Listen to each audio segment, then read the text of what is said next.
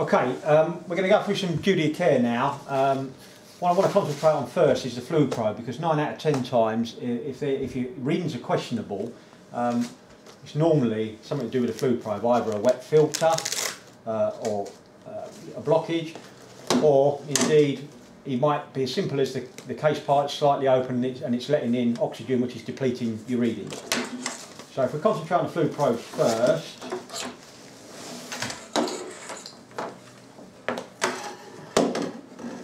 firstly, if you get your probe and you put your finger over this end, block it up, and then blow down the metal work, encapsulating the end, obviously. What should happen is, if you can't blow down it, that shows the integrity of the line is okay and you've got no leaks anywhere along the way.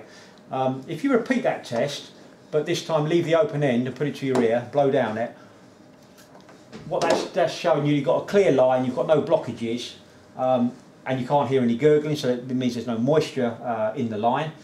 And then if it passes both those tests, then it's a good idea, that the Flue probe is working okay.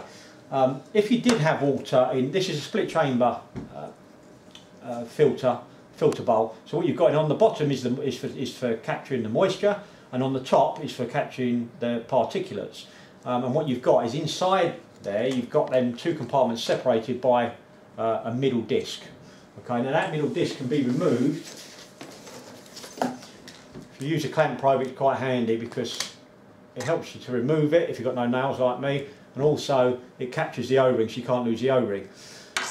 Now, obviously what you do is, when you open that up, if there was moisture in there, any moisture, any condensate at all, it needs to come out, and you should, just dry it out. So you get a dry cloth, obviously, go inside there, and it allows you, once you remove the middle disc, it allows you plenty of room to take all the moisture out. And then, if you look closely at that, you'll see that it's got a spigot pointing up, and inside there in the middle you can also see there's one looking very similar to that, and that's how I remember which way round they go. So you pop that middle disc back on, your O-ring goes on the top of that, and then your filter, if you look into this compartment here, your filter locates on the spigots internally there, so you push that onto there. Make sure it's home and centralised. Make sure your two locating lugs are there, not broken or snapped or compromised in any way. And then you pop that back on to the locating lugs and twist it right up till it's tight. And then obviously what I'm going to do now is I'm just going to repeat the test I did earlier. So I'm going to hold the finger on that. Nothing that's letting by, so we know the readings aren't going to be depleted.